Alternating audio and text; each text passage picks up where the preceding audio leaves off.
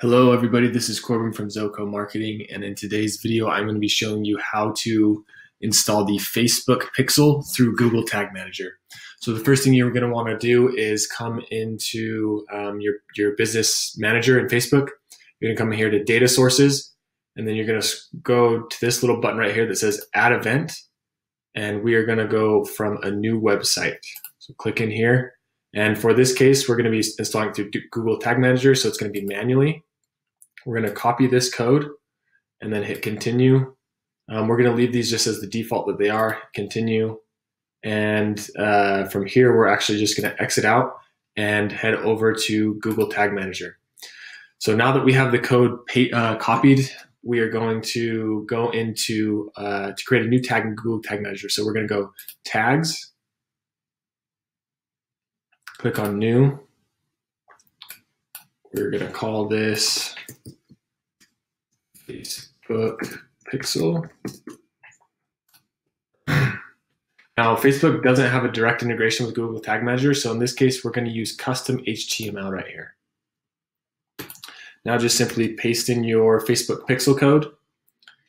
And now that we have the tag configured, we need to define the trigger, the action that will tell Google Tag Manager when to fire this event.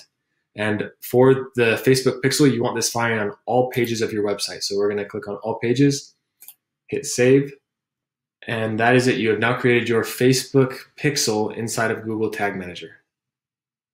Also, don't forget to publish this tag inside of Google Tag Manager before going to the next step.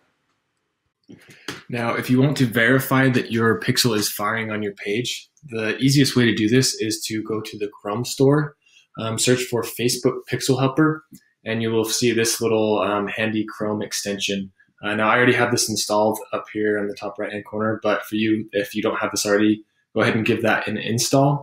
And then from there, go to the web page that you just installed the tag on and test.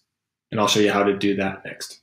So here we are on the web page, and right from the beginning when the page loads, you can see these two little green notifications. This is showing us that our page view did in fact fire, so the tag is set up correctly. We got the little green check mark. There are a couple of different statuses. There's a yellow, which means there might be a slight problem that you need to check into, and there is a red, which means there's a critical error and your pixel is not firing. Typically, when you do have those kind of errors, you can click down on these and it will show you what that error might be and how you can fix it. So there you have it. You now have successfully installed the Facebook Pixel onto your website through Google Tag Manager. Don't forget to like and subscribe if you want some more quick marketing tips and tricks.